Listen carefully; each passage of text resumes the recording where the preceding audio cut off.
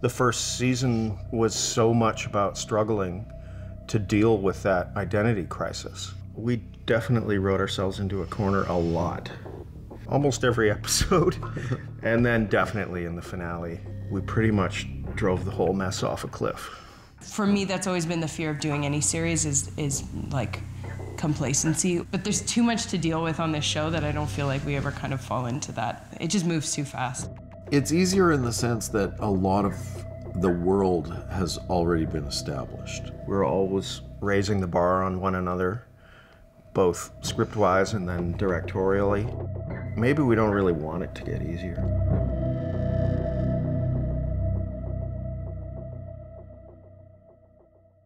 Picking up the season 2 after all the cliffhangers, we got more people, more threads.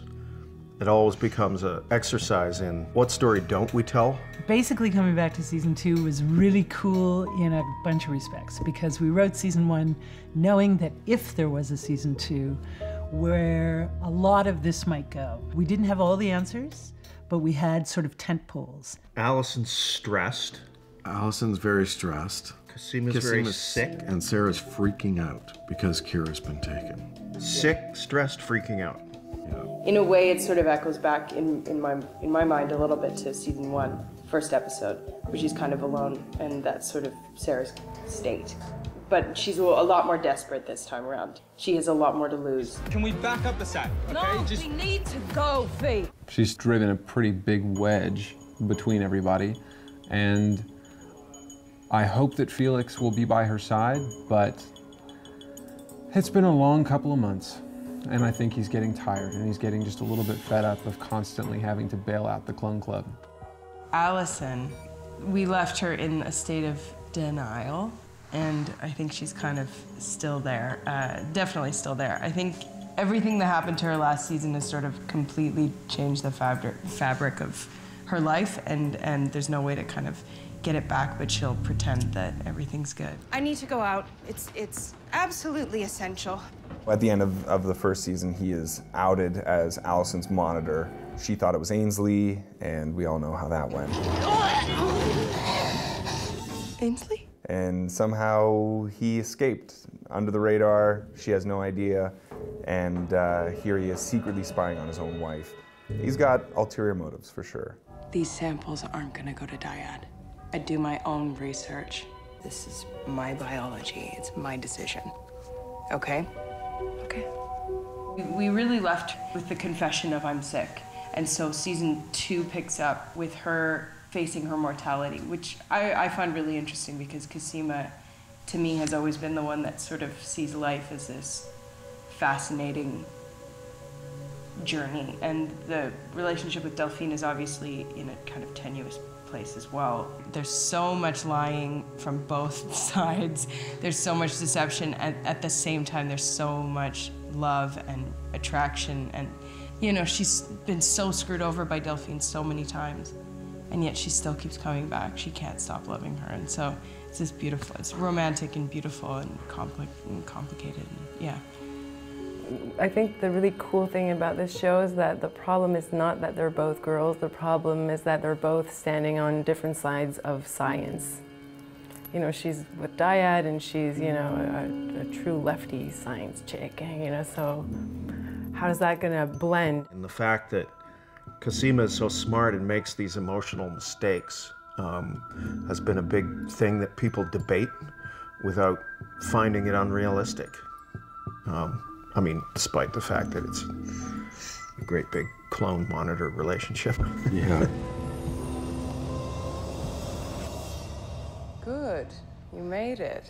Sarah started a little something with Rachel. I'm not sure if you could call it a war, but maybe it is a bit of a war. She kind of becomes Sarah's nemesis to some degree in season 2.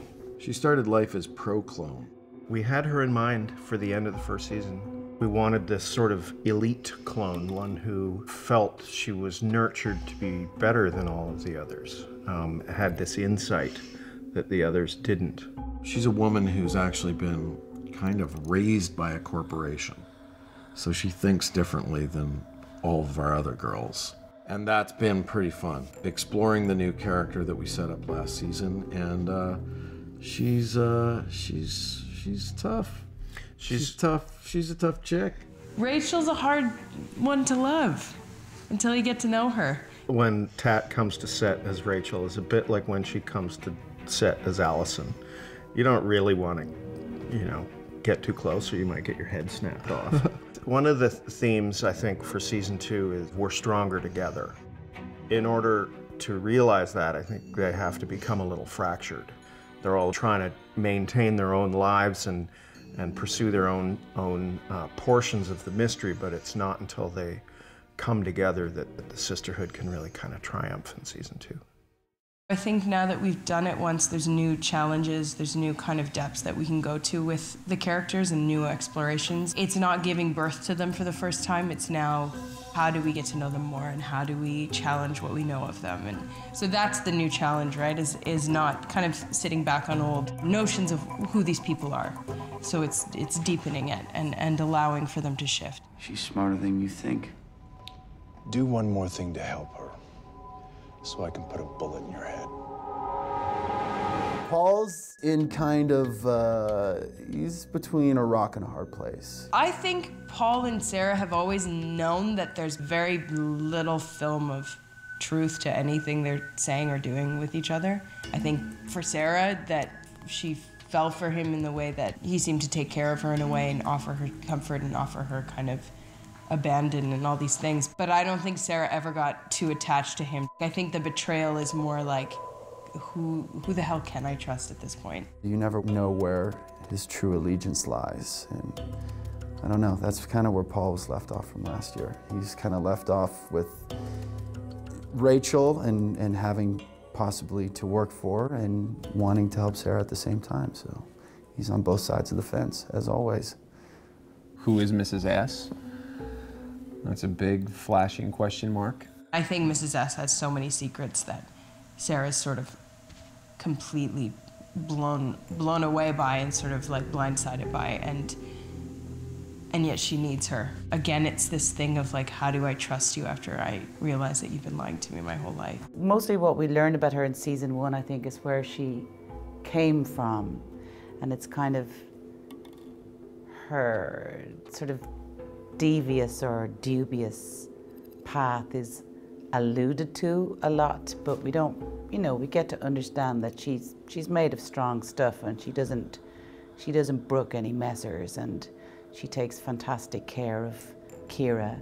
Herself and Sarah clash a lot, but you do get the idea that they're made of kind of similar stubborn stuff. Sarah and Mrs. S, I feel like the more we've played that relationship this year, the more Maria and I have discovered how similar they are and why they come up against each other so much. In season 2, because the chips are down, because it's there is clear and present danger for Kira, you see her do the things that we know she is capable of. She gets physical in order to protect her.